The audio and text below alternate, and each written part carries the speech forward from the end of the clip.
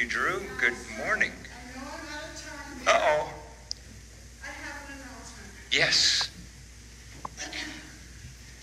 For all of those who have not been to Wagner Glen for the picnic before, follow the purple ribbons. There will be purple ribbons guiding your way through the gate and around. You go halfway back and down and around the big circle and just follow the purple. Thank you, Joan. If I just knew what purple was, that would be great. You know, they always do this, is somebody else puts those ribbons out there that are not purple, and I end up going that direction. So, amen. Thank you very much. What a blessing today to be able to start our service with focus on the Lord. And before we do that, it would be remiss if I did not acknowledge Bernie and Norlene with us today over here. So good to have them with us this morning. Amen. Taking a couple turns in their life that they didn't predict or expect and come out on the other side. The Lord is gracious and good all the time. Thanks so much for being with us today. Through the ages, there are songs you may remember when you were younger in church, songs that you heard, and then they just never leave you. They're like kind of your favorite. Even though they may be a bit outdated, they still are your favorite. And it's usually something connected with an experience you had at an age or an event of circumstances in your life. And so the song means more to you. And I can remember the first time I heard this song, and I thought to myself, that's scripture. And I liked that scripture before I learned the song. As the deer panteth for the water brooks, so panteth my soul after thee, O God. The psalmist wrote that. He didn't write that in a time of great joy and mountaintop experience, but he wrote that in the valley of his life. He wrote that when life wasn't the way he had expected it to be. And in his despair, trying to find purpose for life, he reminded himself of what he knew to be true. Because that's what happens sometimes when we go through the adversities of life. We lose our perspective of what's true. And we get smothered by the problem, and we lose our perspective. And the psalmist, in his despair, said, as the deer panteth for the water brooks, so panteth my soul after thee, O God. He knew that the way to survive the adversity of life was to set his affection on things above and not on things of the earth, to keep his mind on heavenly things. And so he said, I want you, God, just like the deer needs the water. I want you that much. Stand with me if you would. If you've never heard the song, listen to it. We'll sing it a couple times through and enjoy the words of this great hymn.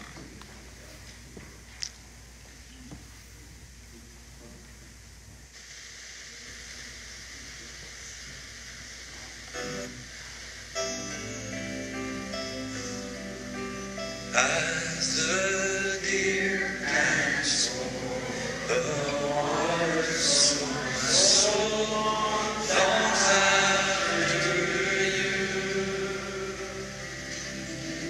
You alone are my heart's desire, and I long to worship you. You alone. You alone are my strength, my shield. To you alone may my spirit yield. You alone are my heart's desire, and I long to worship you.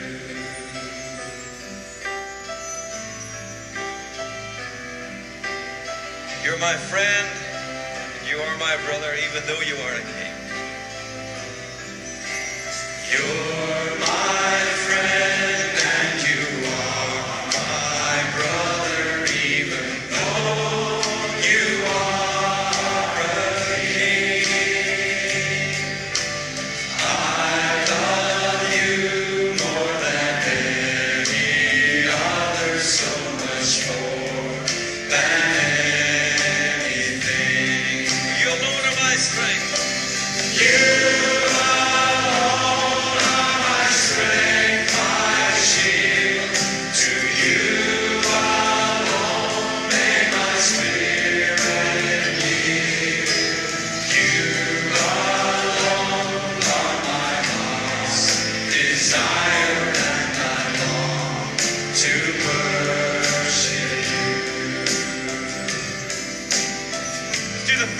sing the chorus again as the deer pants for the water.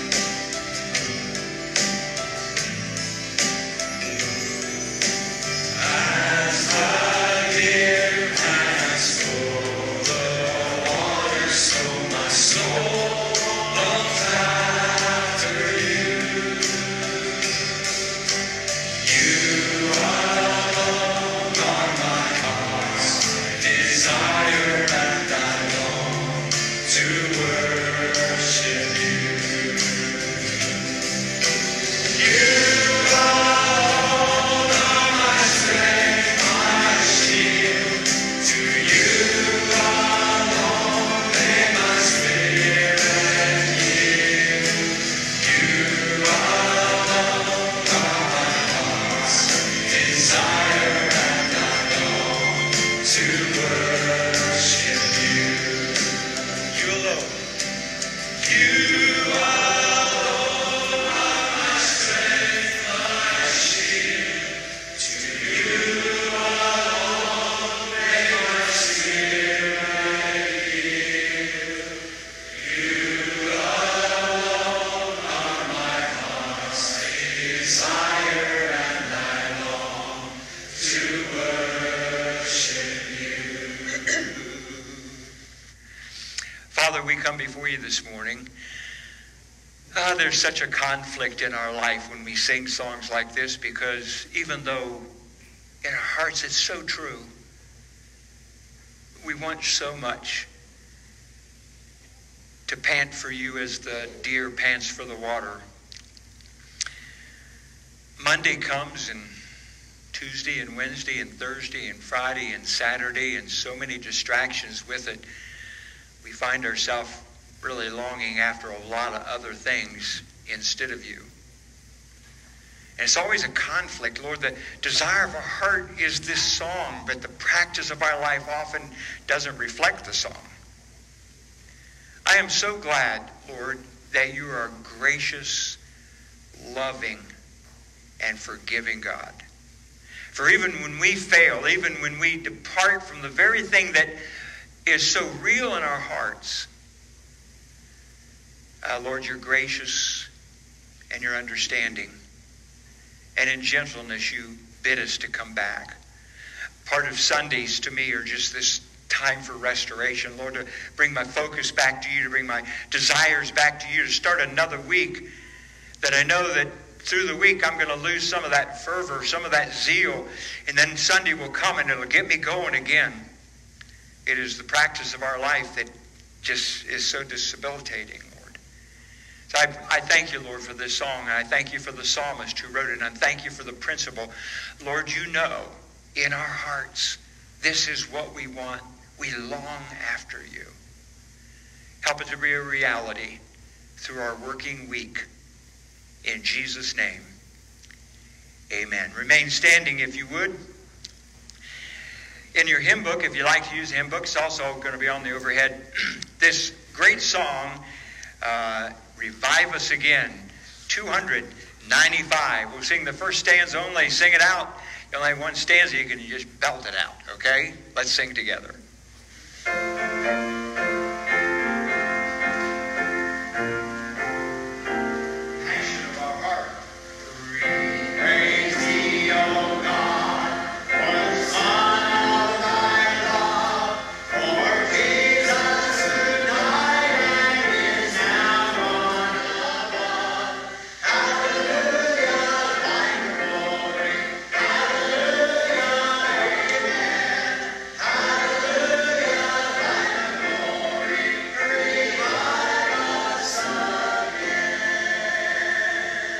Amen. You may be seated. Thank you very much. May God give us the desire of our heart, and that is to be revived. You know what brings revival, don't you? Adversity, not prosperity. And in the times of great adversity, that's when we seek for the Lord. It is not the time of great prosperity. We seek the Lord. We don't need him, right? Everything's going good. It is in the depths of our despair that we reach out to him. And we are prime for revival because of all the chaos and all the issues going on in our world. What an opportunity for us to bring ourselves back to the Lord, who always stands there with open arms and says, "Come ye that are weak and heavy laden, I'll give you rest." What a joy. Well, now our choir comes the first time this year, and with some new members back there. Amen. They're all looking for who I'm talking about. Amen.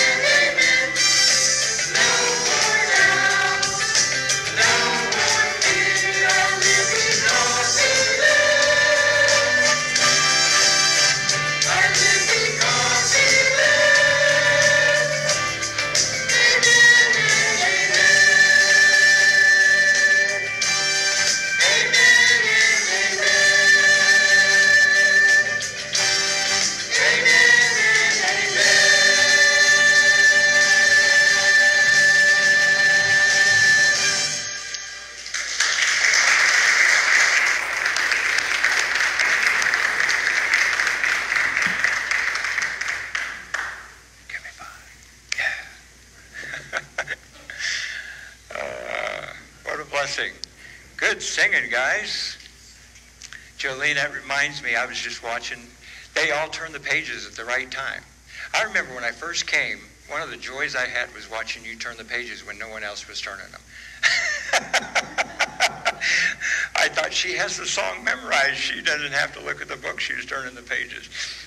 Do you remember those days? Yeah. Now she's all grown up, but back then, she was like down here. Everybody else was up here, and she was going back and forth. Oh, what a memory. Have I been here long enough to see you grow up? That's scary, isn't it? You didn't have to agree with me. Okay. Amen. Thank you, choir. We always enjoy having them sing and look forward to it. We're going to dismiss the kids to junior church today. Oh, well, I was going to go out. Oh, you already have it covered? Huh.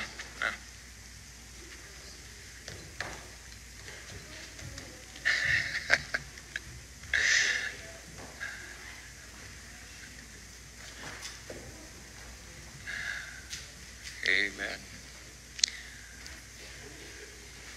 Great to see the little guys. Look at Caleb over here. I looked at him and I said, Caleb, what happened to you? Man, he's grown up. You feel like you've grown up? Yeah. I said, I think you grew 26 inches. And that might have been a little exaggeration, but good to have you with us, Caleb. And I see you too. I didn't want to exclude you. You walked in, I about had a heart attack. I was talking to somebody. But it's good to have you with us, guys. And did you feed him Miracle Grow or something? Or what is that? Man, he's eating. I went through Lowe's the other day, and John was with me. And after she told me how much it was, I said, hey, do you have any dishes or anything that he can wash to kind of offset the cost? And she said, no, but he can stay around and unload trucks. It was 80-pound things of concrete. I said, yes. And I said, can he stay for a month? She goes, well, if he wants to. I said, great. Not only will we make money, but look at all the money we'll save for not the groceries he's going to eat. That guy can eat some food, man. And so I thought, man, it's a winning concept. He's going to make money, and we're going to save money. It'd be a good thing between. But I couldn't convince him to do that. I don't know why. 80 pounds. I think at 80 pounds. 75 was okay, but 80 was just a little bit too much. One of the great songs in our hymn book is found in the early parts of the book, if you like. These great hymns of the faith, and I do. They have such a testimony to them. Stand with me if you would. We're saying one stanza, so worship the King, all glorious above.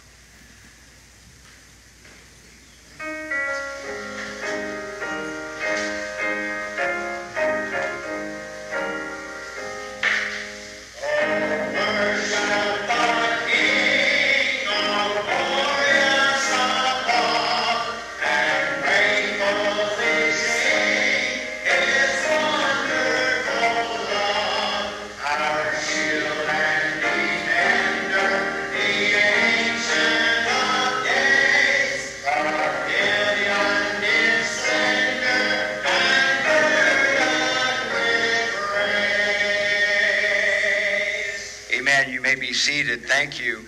He certainly is girded with praise. Praise the Lord for that.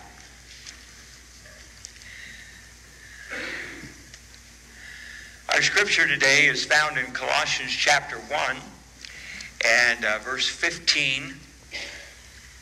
Colossians chapter 1, verses 15 through 20. And if you don't know where that is in the Bible, don't feel bad about using the index. That's what the index is for.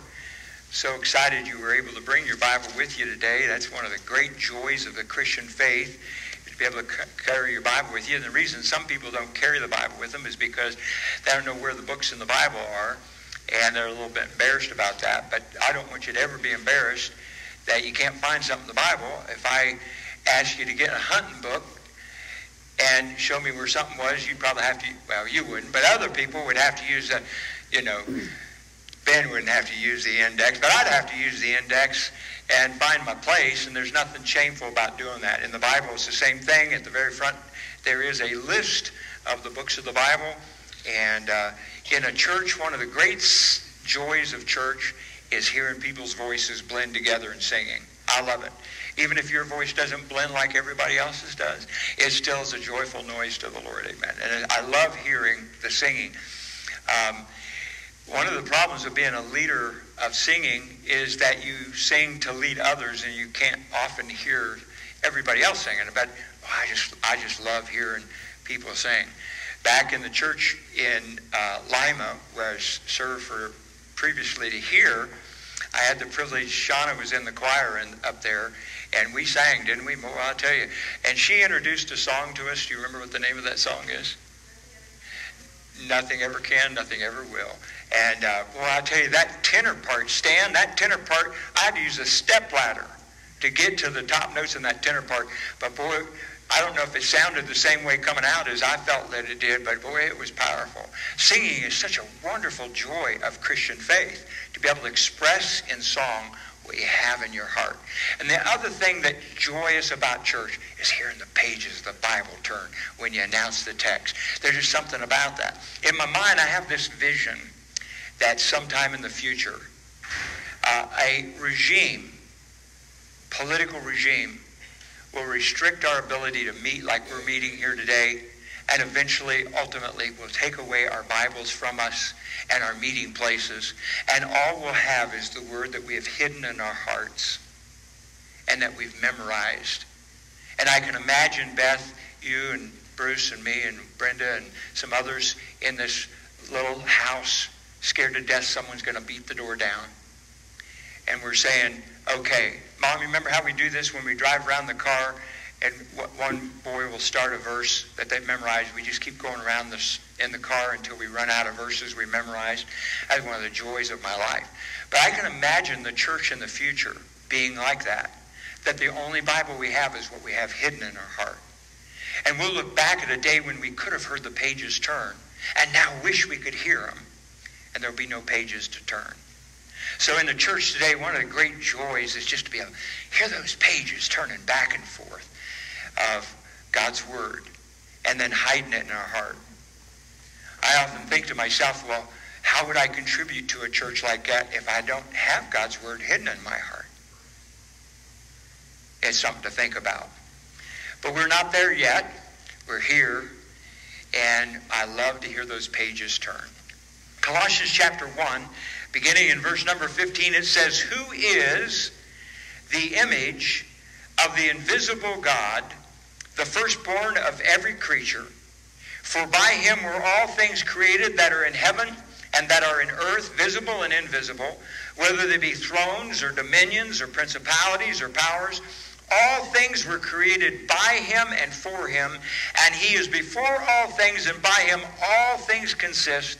And he is the head of the body, the church, who is the beginning, the firstborn from the dead, that in all things he might have the preeminence. For it pleased the Father that in him should all fullness dwell, and having made peace through the blood of his cross, by him to reconcile all things to himself. By him, I say, whether they be things on earth or in earth, or things in heaven." May God bless the reading of his word this morning. What a wonderful thing. If you look there again at the beginning where it says, "Who is the image of the invisible God?" If you go up to verse 13, the last word in verse 13, it identifies who the who is. And that is his dear Son, Jesus Christ, who is the image of the invisible God. We live, as you well know, we live in a land of diversity. There's a mixture of nationalities, a mixture of political persuasions, a mixture of taste, just to name a few. With this diversity also comes a variety of religious beliefs. We are bombarded on every front with distortions and outright denials of the Christian faith. If you look at this slide that's on the overhead, if you've seen this figure on the top part of the slide on the back of someone's bumper, this is the symbols of all these different faiths, and they've made the word coexist, that they want us to get along. But someone didn't get the message. That's the lower part of the screen. There are some that will not allow you to have a different belief. In America, one of the joys that we have is that everybody has the right to freedom of belief. Ben and I are not over across the street being agitators. Yeah, Ben looks like an agitator by just look at that face. Over at the Methodist Church saying, you got it all wrong. Or we're not over across the other side over here at the Presbyterian Church saying, you got it all wrong. We're too busy about having a good time right here. And one of the joys of American life is that we can have diversity and allow people to be different. But the suggestion of coexisting together means that you have people that need to be the belief together. And that can never happen. Because there are certain people that will cut your throat if you don't believe like them. So the idea of coexisting is not about me coexisting with the Methodists and the Presbyterian. I just pick on them because they're on the other side of the corners, or the library. I pick all four corners. Okay. It is the freedom of America that we have to allow differences of belief and to enjoy what we believe without fear of someone cutting our throats or telling us that we can't. We're bombarded on every front with these distortions and outright denials of the Christian faith. Many have responded to this diversity by watering down the truth of the gospel. Just look at this picture and look at what she wrote. An inner light in me was lighted, and I was seeing not with my eyes, but with a suddenly illumined mind and heart. I saw unity, capital U. You know why? You know when you put a capital word in the middle of a sentence, you know what that means? Personification. It means it's a person. They're worshiping the unity as the worldwide spiritual force. You see, when we're in the world today with all of this distortion and mixture and diversity of religions, what happens is it gets watered down. And this phrase here is an illustration. It's filled with New Age language which blends Christian words with Eastern religious distortions. And you would be surprised how many Christians read something like this and go, wow, I want to experience that too. But the Holy Spirit is not a spiritual force. He is a person. And the inner light that is in you is a person, the Spirit of Christ. That is the true light, John 1:8. That's the true light which lighteth every man that cometh into the world. And it was Eve that had her mind enlightened. And you see what that got her. It was Satan that said, God does know that the day you eat thereof, you shall know all things. In illumination. So you got to be careful. All these terminologies, they make them sound so Christian, but it really is something distorted from the truth. Completely wrong. In an effort to be more inclusive, they have minimized the areas of disagreement so that the emphasis can be on the things that we hold in common.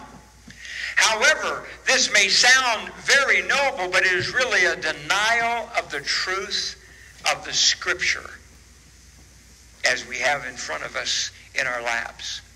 You say, why are you saying all this? Why are you telling us all this? Because in the city of Colossae, the church was being infiltrated by those who had a distorted faith. Remember I said to you before that what happened in Colossae is that it was on a major trade route. And because of that, all these people from all over the globe started infiltrating Colossae. And instead of Colossae changing them, they were changing Colossae. And when it changed the city of Colossae, the people that went to church at the Church of Colossians, as we have in our Bible, they began to be changed. And instead of them changing their culture, the culture began to change them. And that's what happened here. They focused their attention on angels and the gaining of unique and special knowledge and blessings that other people didn't have. They spent a great deal of time trying to distinguish between the physical and the spiritual realm, like that girl that we had in the picture of that slide where we read her sayings. They urged a blending of all religions. Let's find out how we can find agreement on things. They focused on man's efforts. They proclaimed a very secular faith, similar to what we have and are experiencing in our own days today. It was interesting as I read through the book of Colossians how Paul approached this. Isn't it interesting how often what we want to do is attack the error? But that's not what Paul did at all. Paul's approach to this problem was very instructive. He does not attack the heresy or the disbelief or the unbelief or the wrong belief, but he emphasizes the truth. He emphasizes the truth. And we can all learn a great deal from this approach. Many in our day know that there is a lot of wrong out there in the spiritual realm, but they just don't know what the truth is to be able to understand what it is that's wrong. In the passage before us this morning that we read, Paul underlines the most important distinctives of the Christian faith. And that is, the most important of all of them is the distinctiveness of Jesus himself. And I'd like for you to spend just a few minutes with me this morning considering the distinctiveness of Jesus Christ. First of all, think with me, if you would, as is revealed to us here in the passage, that he is separate from all others. Separate from all others. Look at verse 15. Who is the image of the invisible God, the firstborn of every creature. During my stay in the military, I was able to take a group tour to a religious temple. And they took us all through that. It was one of those, you get roped into this. You go on a vacation, you're in the tour, and you all follow the same bus, and you go through. None of you've ever been suckered into that, but you go through, and you got like cattle. You just follow everybody around. And this was a tourist trap. That at the end, after they showed you all these wonderful things, then they'd say, you want to buy this, you want to buy this, you want to buy this, you want to buy this. And people would enter back into, some of you are smiling, you'd enter back into the bus and you got bags on every, all your arms like that. So I'm never going to be like that. And you become like that. But anyway, I went to this religious temple, and in one of the rooms, there were several pictures on the wall. Underneath the pictures were the names, so that if you didn't recognize the picture, you would know by the name. One of them was Moses. One of them was Jesus. One of them was Muhammad. One was Buddha. One was Confucius. And the founder of the Baha'i faith. They were all there. And they had their names underneath each one of the plaques. And you could look at them. It was kind of interesting. We were told by the guide that took us through there that God had sent many prophets to the world through the years, and one of those prophets was Jesus. And he had a lot of nice things to say about the earthly life and behavior of Jesus as we stood there listening.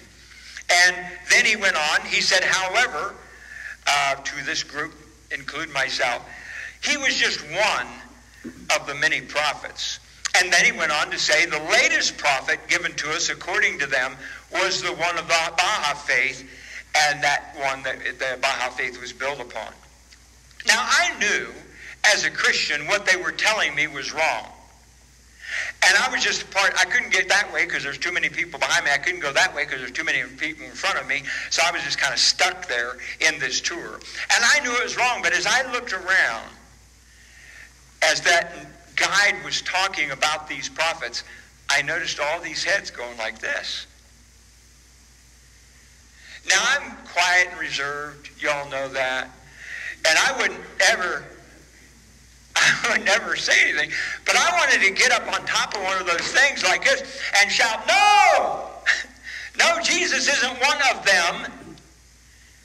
He is separate. Of none of those prophets that they had on the wall is it said, as it is in verse 15 of our text, who is the image of the invisible God. I hope it didn't scare you when I just tried to climb this pulpit. All right. I was just seeing if that hip's still working. That new bionic hip they stuck into me. And it does, man. That's pretty neat. I was just right up there like that. But none of the prophets that were on the plaques, none of them is this set of them, who is the image of the invisible God, the firstborn of every creature. Paul tells us that Jesus was more than one of the prophets. He is the image of the invisible God, the firstborn of every creature. Not only that, in other places of the Bible, it isn't just one place he says this. All through the Bible, this focus on who he is, that he's separate, is listed for us.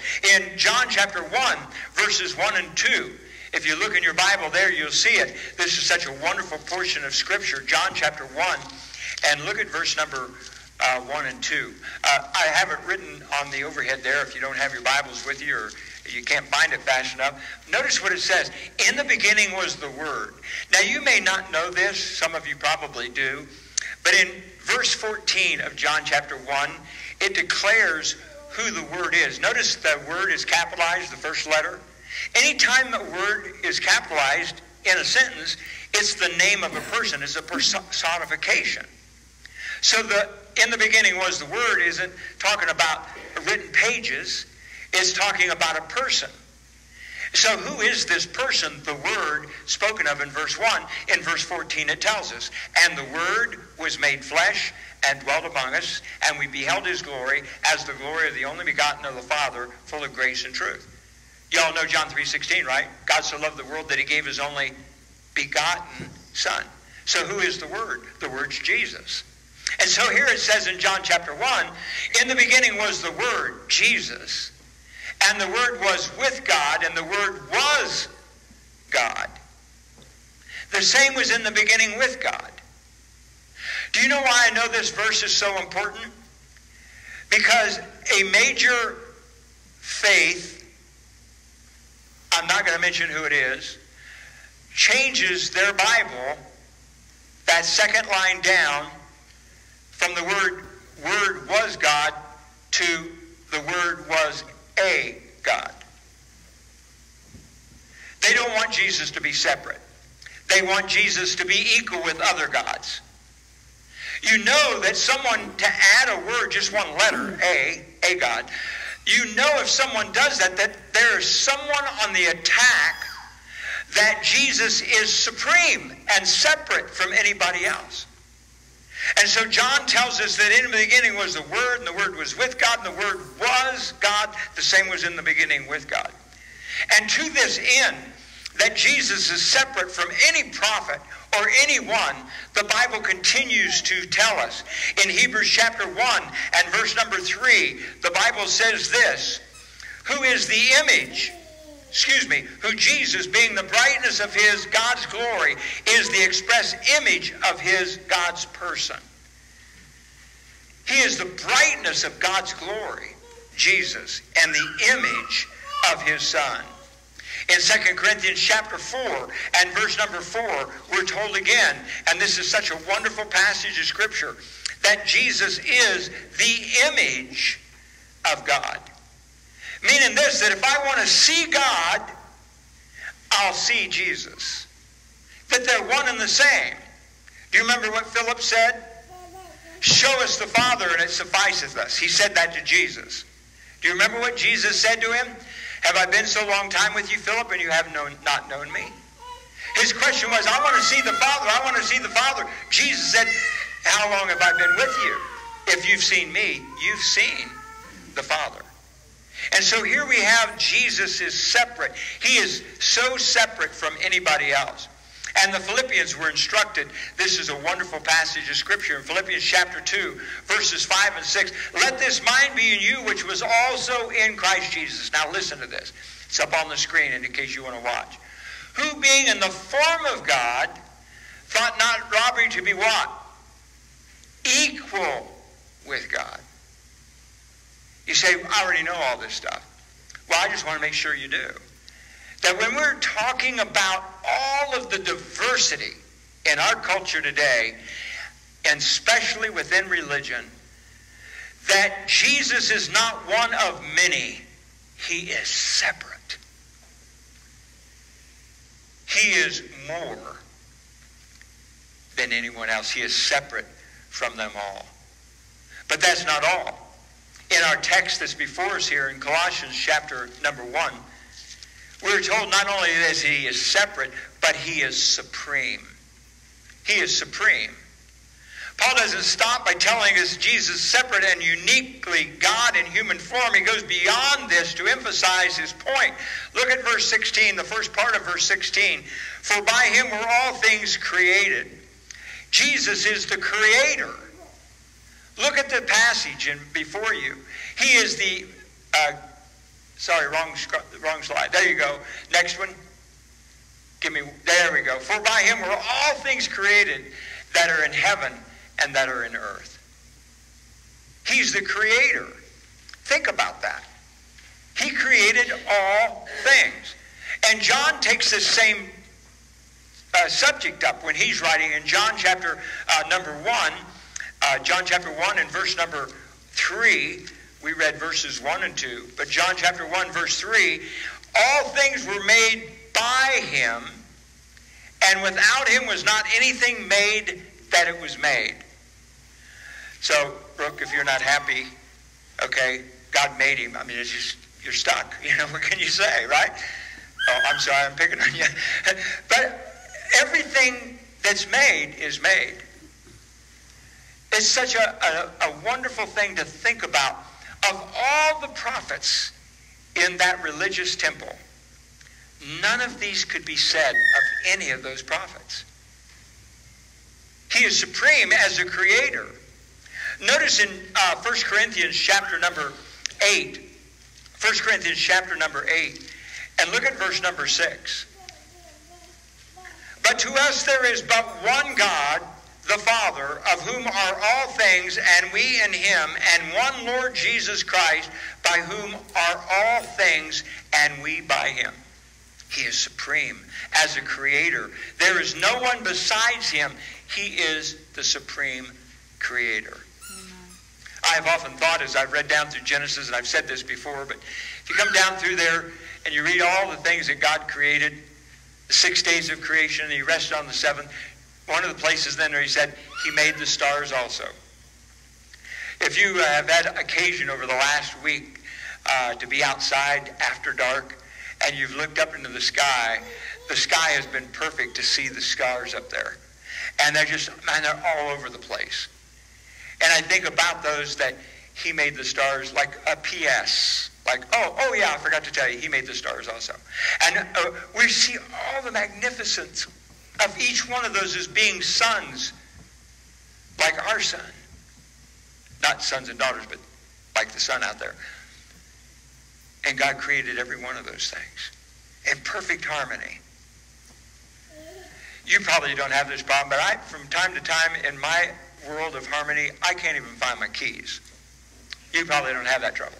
Okay. But God has all of the orbits and all the movements in perfect harmony. He created it all. To the kids that are here with us, teenagers, all the rest of them back in the back, don't ever let someone tell you that there was this big bang, and after the big bang, these planets got slung out by some big explosion, and then on one of these planets, something happened and it began to swim, and then it decided it wanted to crawl up on the dry land, and it developed some legs in the back, and then said, this isn't too bad, I'm getting sand in my chin. And so it popped out 2 arms, and the next thing we know is we have this. Don't ever let anybody, you talk about having faith, that's stupidity. All right? The Bible declares the truth. In the beginning, God created the heaven and the earth. You say, I just can't believe something like that. You'd believe the alternative? That's crazy. Where did those planets that had this big bang come from? Where did the water that happen to come, where did that come from? Where did the thing that started swimming in the water come from? No matter where you start, you have to start with, where did that come from? Where did that come? Where did that come from? And before long, you're in some place with a straitjacket on, thinking, like, because you're about half crazy. By faith we say in the beginning, God created the heaven and the earth. It is the most common sense approach.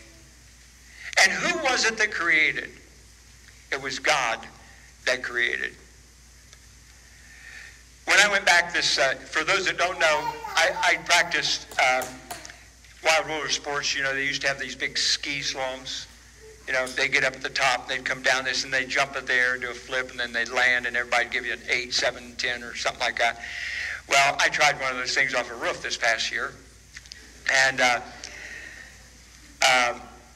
nobody gave me a 10. Or 5 or 6 or 3. But I slid off that roof. The slide was wonderful. It was that sudden stop at the end that killed me. And I broke my hip. And I had to have a complete hip replacement. And so I went back the first time. You know, I'm this diehard Marine. We bite nails in half, right? So I was bound determined that the surgeon was going to say, "Ooh, that guy's really good." So I went back there and I said, "Let me show you what I can do." You know, I guess. And he goes, "Man, you're really making progress. That's really good. 3 weeks and you can do that?" Yeah. I said, "Wait till you see me the next time." And so I went home, you know, and I'm climbing up and down the stairs. It's like I'm preparing for this mud man or something like that. And I went to town. When I went back the next time, I said to him, "Let me show you what I can do." And I brought that knee all the way up almost to my chest. And he said, "Stop!" And I said, "What?" I mean, I thought he was going to be impressed, you know. And he said, "No, that device that we put in there is not built to do that. We can't," and this is what got me, "we cannot make a device that works like the hip that God gave you."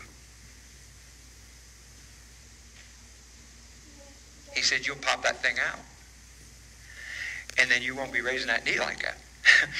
And that was the first time I realized, Beth, that it's not about human effort that will make the recovery, because there are limits to what I can do. Man, that's not easy for a man to take. I was bound, determined to tell him, "Oh, yeah," you know. But when he said that pop out, I remember the last time it kind of got popped out by being broken. It was really painful, so I decided not to do that. I'm just saying, God created our bodies and this world in such a fashion that science can't reproduce it and match the integrity and the flexibility and the purpose. I said, "Well, I'm a runner. I like to run, and I'm pretty active. How long is that thing going to last?" He said, "Well, normally about 20 years, but if someone's real active like you, it might not be even 10. And I thought, well, I'm older than 10, and that hip's been working really good for 10 years, the one I had. And you can't give me one that's going to last me 10 years? Created. God is the creator, and he made us so unique, and the world so unique. He is supreme. But he's not only supreme as a creator in verse 16, but the last part of verse 16, his creation included more than just the creation of the earth. Look at verse 16, if you would, back in Colossians again, chapter number 1. Notice it says in the middle of verse 16 that by him all things were created that are in heaven and are in earth. So it's not just the earth, it's the heaven as well. Everything that exists comes by him. He alone is supreme. And then we're given in the last part of verse 16, it's very interesting. Jesus is not only the agent of creation, that is, that he did it, but he's the reason for creation. Look at the last part of verse 16. For in him were all things created that are in heaven and earth, visible and invisible, whether thrones or dominions or principalities or powers, all things are created by him. He's the agent of creation. And for him, he's the reason for creation. Lo, you know why you and I were created? To give praise and glory to God. When that surgeon said, we cannot create a device to replace the hip that God gave you, he said no one could do that but God. He is the creator, and he's supreme because he did it for himself. He wants the reflection of his creation to come back on him, and people will say, when the sun rises up in the morning, look at that beautiful sun. And when it sets at night, have you seen the colors? Look at it setting. Only God could do that. You say you're just making that up. No. The psalmist wrote, and Paul quoted from him, the heavens declare the glory of God, and the firmament showeth his handiwork. Day unto day they utter speech. His creation speaks of who he is. He is the creator, not just the agent, but the reason for it. But he's not just the creator. When Paul's writing here to the Colossians to try to fix them in all the errors that they have picked up by the people that have moved into their area, he focuses them on the truth that he is not only the creator, but he is also the sustainer. In verse 17, this is what it says. And he is before all things, and by him all things consist. He is the sustainer. Jesus is not only before all things, we are told that by him all things consist. Jesus didn't create the world and then walk away. That would have been easy. There are some people that believe that God created the heaven and the earth and then he just let it kind of do its own thing. And they call that the creation of the earth, and then evolution took its toll afterwards. But Jesus is not just the creator, he is the sustainer. I always like this verse. It's over in Proverbs chapter number 8. Proverbs chapter number 8. I love the Proverbs. There's 30 of them. You can read one proverb every day and every month go through the book of Proverbs. You know what the book of Proverbs is all about? The book of Proverbs is about giving someone wisdom. Andrew's favorite verse, if any man lack wisdom, let him ask of God. A wise man will hear and increase learning. Fools despise wisdom and instruction. The Proverbs are loaded with wisdom. If you want to know how to be a wise person in this world, read the Proverbs. And you can do one chapter every day, just a little bit of reading, and go through it one time a month, the book of Proverbs. In 12 months, you could go through the book of Proverbs 12 times. And if you take on that challenge, at the end of 1 year, you tell me if you're not spiritually wiser than you were when you started. You'll see the life and the world in a different lens than you did before you began. Wisdom. In Proverbs chapter number 8 and verse 29, I always love this verse. It says here about the sustainer of life. It says, when he gave to the sea his decree. I could just see Jesus, the creator, standing there and saying, I'm going to tell you what you can do and what you cannot do. He's talking to the sea. What did he say to the sea? That the waters should not pass his commandment when he appointed the foundations of the earth. God said to the seas, stop right there and don't go any farther. Can you imagine what would happen if the seas just spilled out? Every once in a while we see that through a hurricane or something like that, or for floods. Can you imagine if God didn't put a boundary and his hand and his decree upon where the sea could be and where it could not be? God holds it in place for our enjoyment and for his glory. He is the sustainer of life. If he were to take his hands off of us for a minute, we would fall apart. When you're young, you don't need a doctor, right? And since I'm young, I'll always never need a doctor, right? Is that right, Tom? My last name's Young, so I don't have to worry about it. But as you get older, you need a doctor. And then as you get a little older, are you ahead of me already? You need more than one doctor.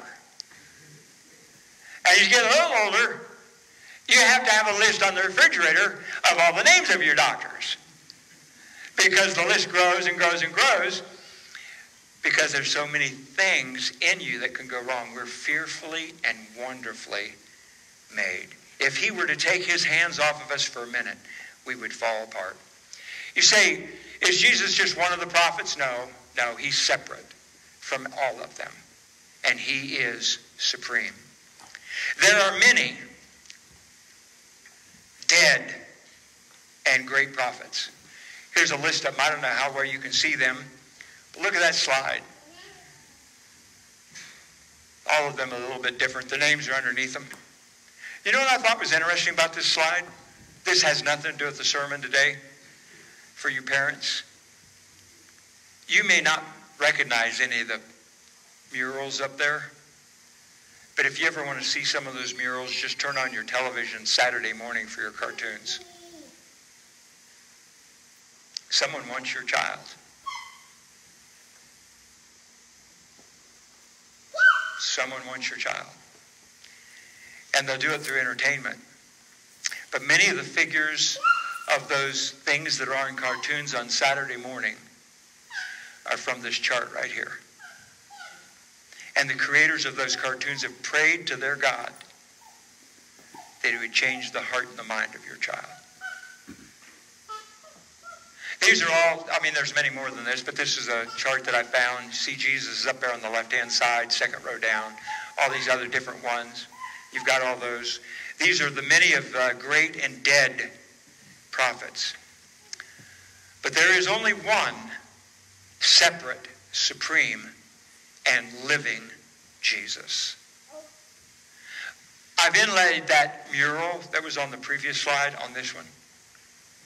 Every one of those in that inlay are dead. And you can go to where their remains are supposed to be. And you can visit that. But if you go to where Jesus was put in the grave, you will find that it is vacated. It is empty.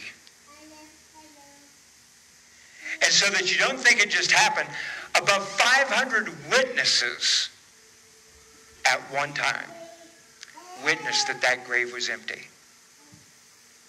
He's alive. Jesus is separate and Jesus is supreme. And Paul, when he was talking to these Colossian people, said, I don't want you to ever forget the truth.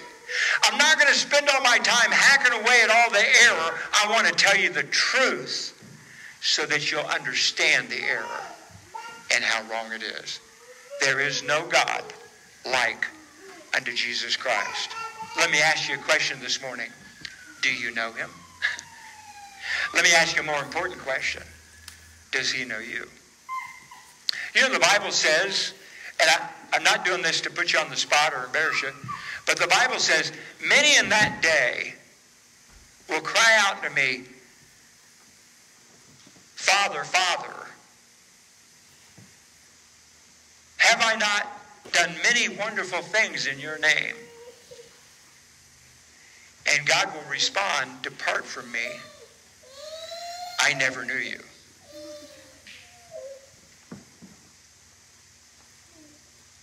Do you know him today? Most importantly, does he know you? You may not be like me. I'm kind of unique in many different ways. Brenda's so tolerant. She already has her wings, okay? But I know the hour and the minute and the day that I asked Christ to be my Savior. It was only because I was flying, so I knew what day it was and I knew what time it was. But that doesn't mean, because I know the time and the day and all this kind of thing, that I know Christ my Savior. It's because I call upon the name of the Lord. I confess to him that I was a sinner. I deserved to die and face judgment for my sin. And I wanted him as my Savior and Lord. And that day is the day that God knew me because I accepted his Son. Do you know him? Does he know you today? If not, I have good news. You don't have to jump through a bunch of hoops. You don't have to get baptized 1,000 times till your skin starts wrinkling. You don't have to adjust to some sort of creed or join some sort of church. You don't have to stand on your right foot for 15 minutes and then on the left for 25. There's nothing like that. Only churches do that kind of stuff. But Jesus made this statement. He said, him that cometh to me, I will in no wise cast out. Lest you think that saints come to Jesus, it's sinners that come to Jesus. When I came to Jesus, he didn't get a deal. He got took. because I was sinful, a mess, and I had nothing to offer anybody. And Jesus said, that's the kind of person that I want. And when I came to him and said, I don't have anything I can bring to you to offer except for just my sin and my sorrow. And Jesus said, I'll tell you what I'm going to do. I'm going to give you my righteousness, and I'm going to take your sin. And now you can stand in the righteousness of God instead of your own filthy rags. And to this day, I'm a testimony of the grace of God that takes dirty things that are broken and makes them whole and clean. You say, how does that happen? The Bible says that if thou shalt confess with thy mouth the Lord Jesus and believe in your heart that God hath raised him from the dead, thou shalt be saved. I am surprised at the churches that I've served in over the years of how many people are regular attenders that have never, ever made a personal decision for Jesus Christ. Do you know him today? Does he know you? Is there a time when you've said, I need you, God, as my Lord and my Savior? I acknowledge my sin, and I ask you to be my Savior.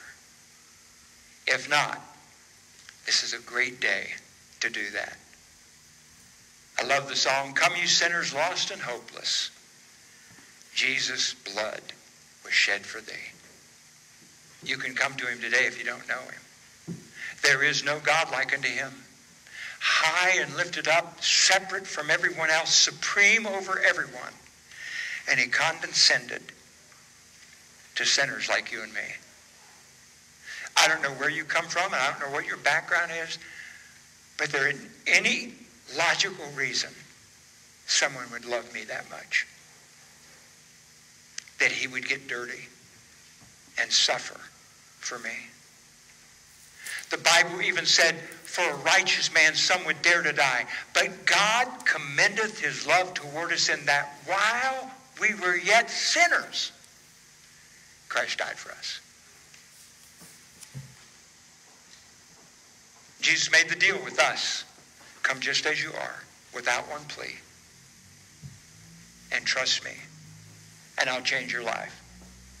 There's no person in this room would want to be anywhere around me before I came to Jesus Christ. And I can see in some of the faces of you right now that you've lived right there with me, that you know there wasn't anything attractive about us. But Jesus made the difference. And he gave me hope. Larry, did he give you hope? Did he change your life? He does that. And he'll do that to your life today. You say, I'm too far gone. Where sin abounded, the Bible said, grace did much more abound. You cannot get that far away from God. He loves you. And if you cast your care upon him today, he cares for you. And he will be your Lord and your Savior. Do you know him today? Does he know you? Father, thank you so much for this time that we've had today. I am so glad that you are who you are. There may be many of those prophets that were on that screen that did good things while they were here.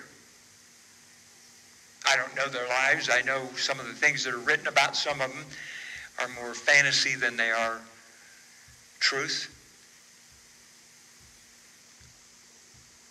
But they may have spent some of their life doing good things.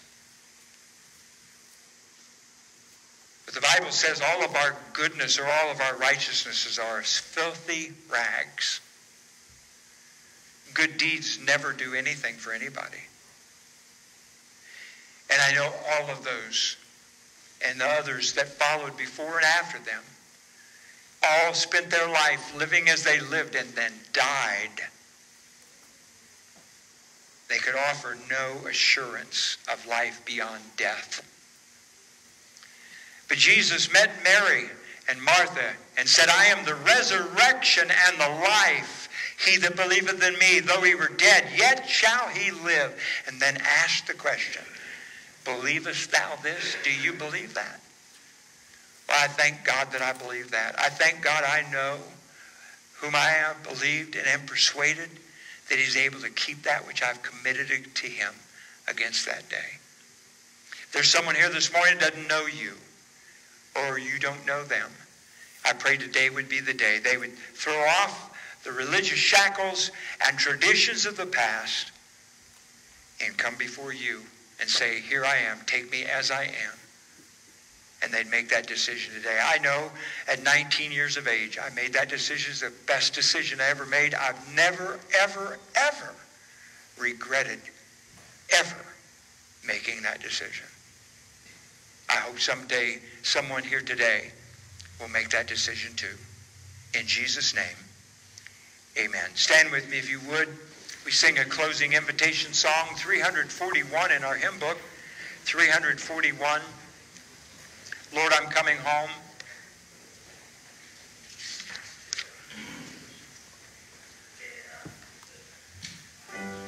Let's sing this today as a testimony to our good Lord.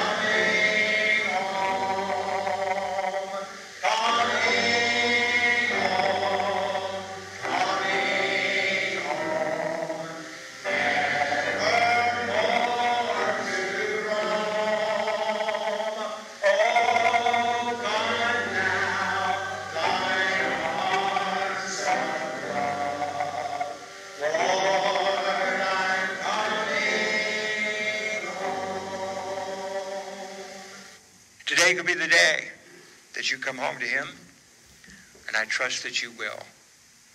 If you're not sure how that works or what that looks like or how to do that, all you need to do is say something to me on your way out. I would be delighted to take you in the privacy of a room, show you from the Bible how you can know Jesus Christ in a real and a personal way. It'll transform your life. It'll give you a purpose for living. And I'd love to be able to do that today.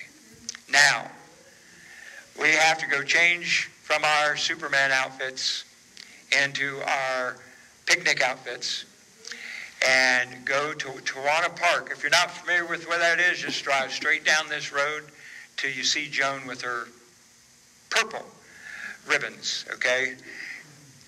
And I will follow you since I don't know what purple is.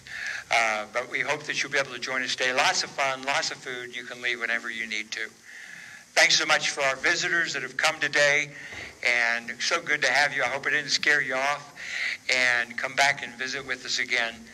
We're going to be dismissed, and then we'll make our way to the park. Father, thank you so much for this day, for your word and the goodness of God.